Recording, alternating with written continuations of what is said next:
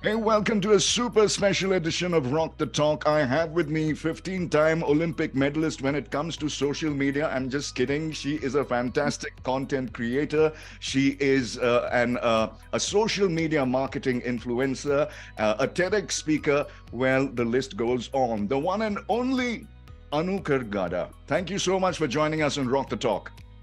Thank you. Thank you so much for having me here. Well, It it's a feels pleasure. great. Now, we've been, looking at your Insta profile and, seeing the various content that you've been creating, mostly funny. And it's great to see, some happy stuff happening on our Insta handles. Now, when did it dawn on you, Anu, that this is the path that I'm going to take? I'm good at this. And what are the challenges that you faced, if any? I started consuming content when I was in school itself. I used to watch a lot of YouTube videos, and that sort of inspired me to create content today. I mean, I used to watch a lot of vloggers like David Dobrik and so many other people where they used to like tell stories in their own way and like through editing. And I felt I was so amused by the whole storytelling process through your own. I mean, it's like art, right? So that is what kind of inspired me. So that's when I knew that okay, I have to do something in this field.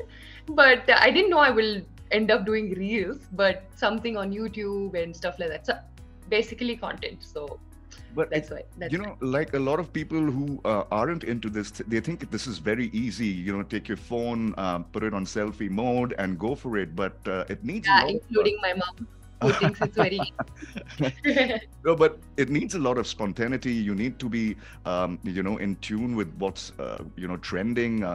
How difficult or easy is that? I mean, the main difficult part that I think any content creator goes through is basically scripting, Right, and video shooting and editing is pretty much easy, I think, compared to coming up with the concept and coming up with funny ideas right. is the main challenging part of the whole process. And then once the script is ready, once you have the concept in hand, then it's sort of easy to shoot and edit and stuff like that. So that is the Now, challenging part. now you've got about 440,000 odd followers on Instagram, which is the population of Fiji Islands.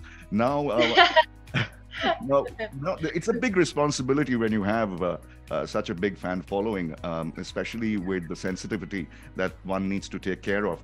Um, uh, Mm, have you, and the internet being, it could be a very toxic place. I'm also on a YouTube channel, and we get yeah. busted every 3 weeks by somebody from, another country because we said something offensive.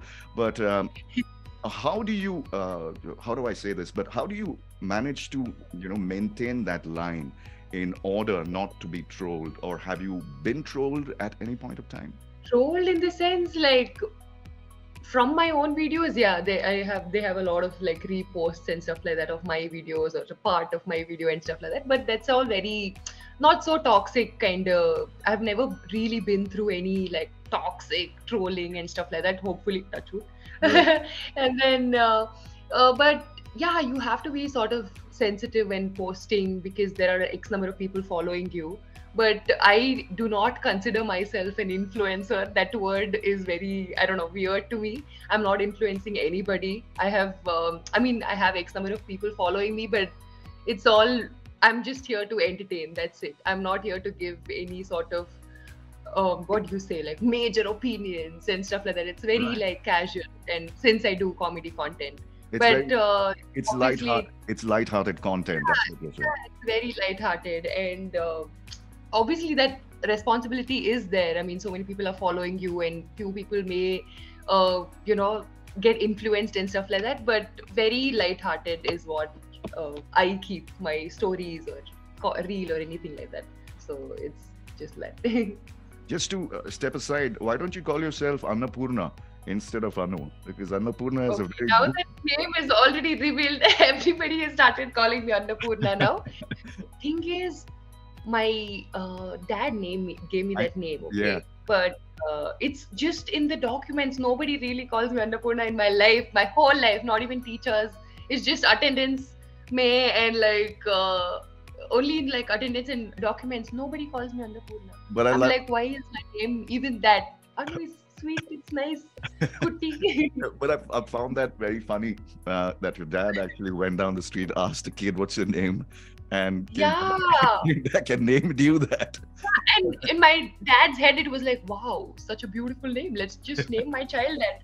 And I'm like, yeah, okay. My friend's grandma's name is Annapurna. But it's okay.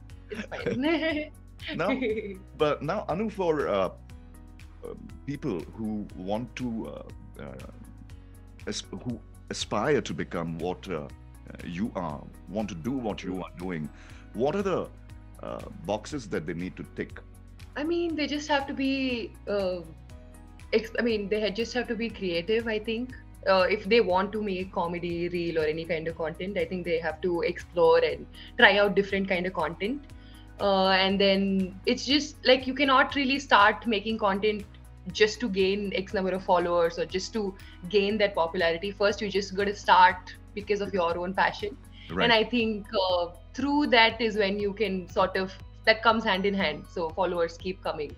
So I think once if you're passionate about something and you have to just put out content, no matter how many views you're getting or anything like that, you just do not have to worry about that in the beginning. You just got to keep posting and be consistent, and followers come hand in hand, I think.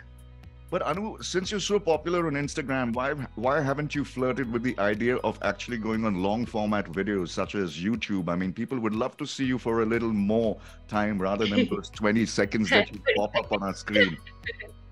Yeah, I mean, when I was consuming a lot of content during my school days, long form comedy content was a huge thing. Like everybody were doing it, and like a good 10-minute skit and stuff like that. But right now, I think that's not trending, or that's not. I mean, I personally wouldn't watch a 10-minute comedy skit personally. So I don't want to create something that I do not like or I do not enjoy. So maybe vlogs and stuff like that. I've been saying this from a long time that maybe I should sort of start on YouTube and stuff like that. It's a lot of work, but somewhere in the future, maybe this year, I may start. And your folks have been supportive with what you do because you work out of your bedroom, as you had mentioned once. Yeah.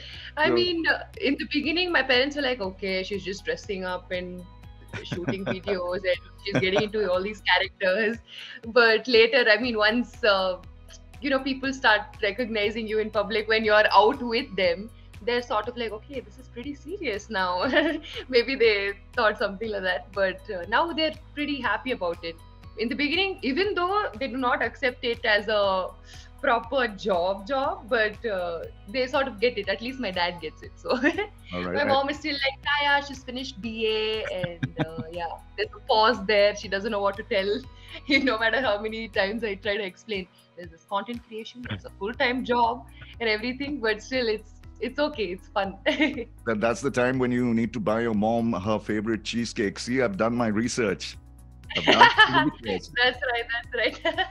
You've done good research. Yeah. Nice research. Thank you very much. Now, for those watching this and those listening to you on air, what do you have to say? A message from you. Thank you so much, guys, for listening and watching, for constantly supporting and watching my content on Instagram. I'm just really, really grateful to receive all the love that you guys give me, and I'm just extremely grateful. Thank you from the bottom of my heart. Well, Annapurna, aka Anu, absolute pleasure having you on this session of Rock the Talk. And we wish you all success in everything that you want to achieve, and you take care of yourself. It was a pleasure having you here on Rock the Talk. Thank you so much for having me. It was great being on the show. Thank you so much. Thank you, Anu. Thank you. Cheers. Cheers.